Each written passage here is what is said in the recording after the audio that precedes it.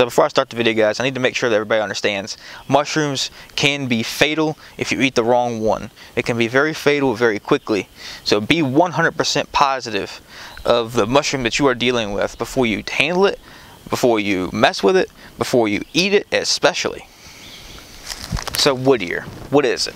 Well, wood ear is a form of jelly fungi, and it's a type of fungi that likes to grow on dead, decaying, rotting wood. It's really easy to find after good rain, where it's nice and humid, and it's got lots of water to soak up and grow. Where does it grow? It grows across most of continental North America. So Canada down to Mexico, parts of Alaska, Asia, anywhere that's kind of temperate. It typically grows the most in early to late spring and early to late fall, but it can grow in the winter if temperatures are right. Summer is usually a little too warm for it, but I have seen it growing in the summer here in Virginia, central Virginia. So this is actually a beginner mushroom. It's pretty easy to identify. The most identifying characteristic about it is it literally looks like an ear growing on the side of the log. Hence the name woods ear or tree ear. Another great thing about it is it does have a couple somewhat lookalikes. If you saw them side by side, you'd see the difference. However, the lookalikes are non-poisonous. They are edible as well. However, they don't have the same flavor or the same nutritional value that this does. As a matter of fact, they're flavorless.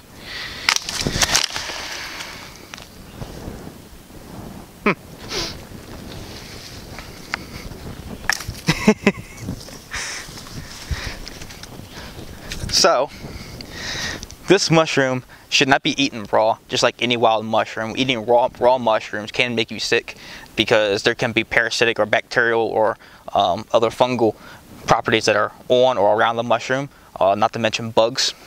And even though bugs are a good source of protein, you can still catch something from bugs or even eat a bug that's got a poisonous bite to it or a venomous bite to it.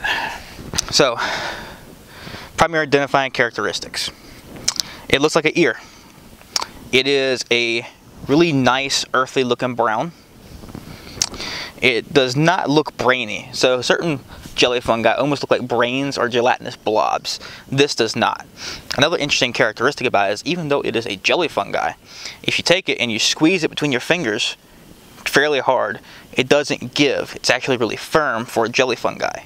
And a lot of other jelly fungi do not have that characteristic. So if you look at it on the inside of the cup is usually down. That's where the spores are.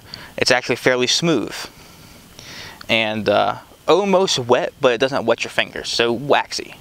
Now the top of it is a little bit more coarser. It's almost like a super fine sandpaper.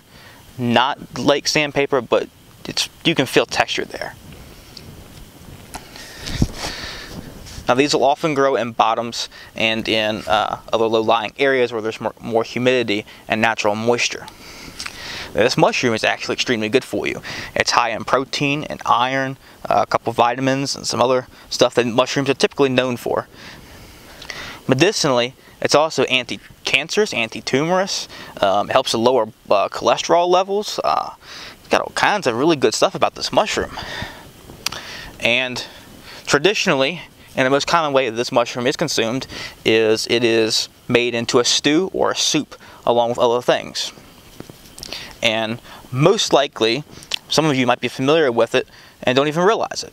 It's a very common mushroom, or a close cousin to this is also a very common mushroom in Chinese dishes or Asian dishes, shall I say.